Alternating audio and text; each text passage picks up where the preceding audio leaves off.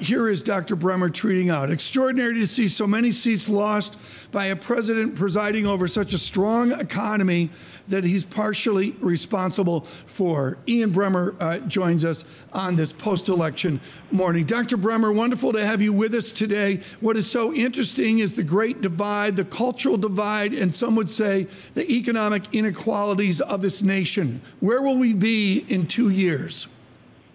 More divided than we are right now.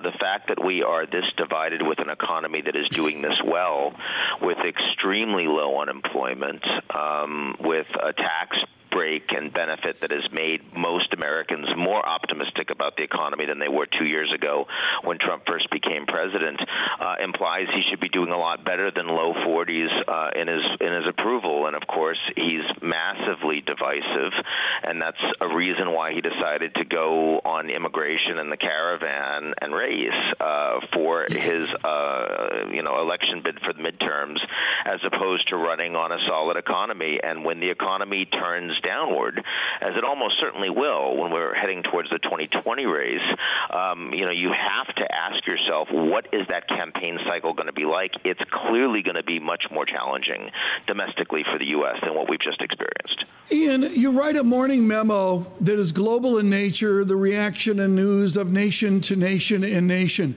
How will these nations react to the new America, or is it business as usual for our foreign policy? Well, it's business as usual in terms of the Democrats taking the House. I don't think that matters much for people from around the world. What matters more is what you see in terms of policy from Trump on foreign issues, and he has been able to do that fairly independently of the foreign policy elite. Let's be clear, Tom, that whether you're Republican or Democrat, the foreign policy elite does not like Trump, right? There are a lot of Republicans that do. There are a lot of people in the country that do, but not the foreign policy elite. He's been going after the globalists, and that's true whether you talk about him pulling out of the Paris Climate Accord or pulling out of TPP or pulling out of the Iranian nuclear deal or changing the embassy in Jerusalem, and running up to the G20 meeting in Argentina at the end of this month, which will by far be the most important of the international meetings Trump has had since he's become president, because it's all about U.S. and China and trade and how President Xi and President Trump look at each other. I don't think the Democratic win in the House and the pickup of Republican seats in Senate matters very much for that. All right, so you don't think, and that was my question, you don't think this would embolden President Trump to be more aggressive with China?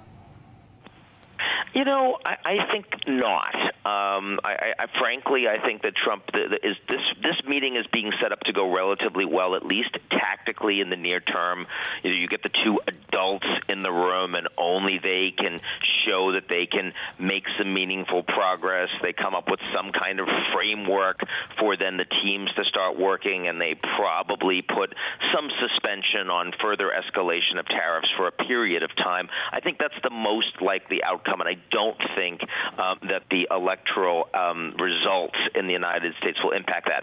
I do think that once you have the Democrats seated in the House and you start seeing major investigations going down against Trump, and they start, calling for his taxes to be reviewed, and they start looking into his family business and the rest, then you'll start to see a more erratic Trump. I think when the U.S. economy starts turning downward, then you'll see a more erratic Trump. But I don't see that in the run-up to this meeting at the end of November. No, I don't.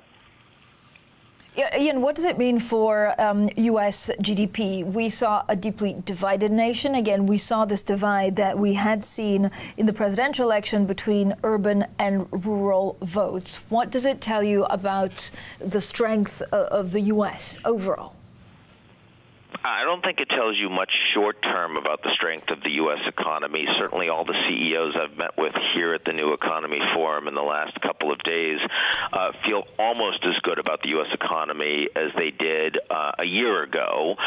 3.7% global growth, growth with a 3 handle in the United States. I don't think the economists are comfortable with where growth is right now. I think they feel that the fiscal juicing in the United States with low unemployment is dangerous.